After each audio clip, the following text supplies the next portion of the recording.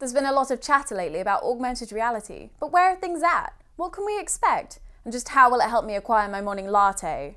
Engineer Thomas Caudell coined the phrase augmented reality in 1992 while working at Boeing to describe a novel concept. Instead of bringing a user into a virtual world, AR brings the virtual world to the user, ultimately to enhance perception. Caudell proposed that such a system could aid engineers and repair technicians, and the following year, he and his colleagues gave a presentation on environment displays at the 1993 Virtual Reality Annual International Symposium. Of all places, the concept was well received, but much of the technology necessary to create augmented reality was just not cost-effective to bring to market. After all, we're talking early 90s processor speeds here.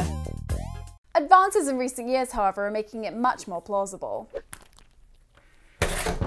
Primarily, cheap enough processors, fast enough online connections, and the widespread adoption of affordable digital cameras to provide a visual input. Today, Nearest Tube from a Crosshair is an iPhone app designed specifically for displaying information about the London Underground. Layar is being called the world's first augmented reality browser, running on Android and iPhone. Bionic Eye for the iPhone will direct you to the nearest Starbucks. Topps is using it to sell baseball cards.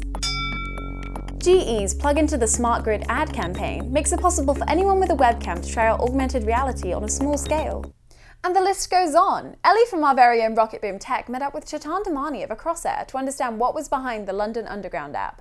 The augmented reality application, Nearest Tube, basically shows you exactly where the nearest tube is for a particular line based on your particular location. And it displays it in a 3D view. So you just have to put your phone up and it will show you exactly which direction you should be walking to.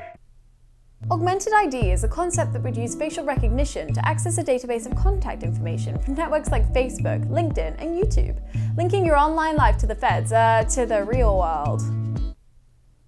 Dassault Systems is working on giving an AR touch to the old games on the backs of cereal boxes. Liverpool-based artist Chris O'Shea recently built an AR billboard. And Professor Babak A. Parviz is working on developing contact lenses that could act as AR displays. Which leads where all roads come to an end, Star Trek. If ever there was a nice visual representation of what can be done with augmented reality, it's the holodeck on Star Trek, where users engage with computers to live in a world of fantasy and dreams. Forever. Or so it seems.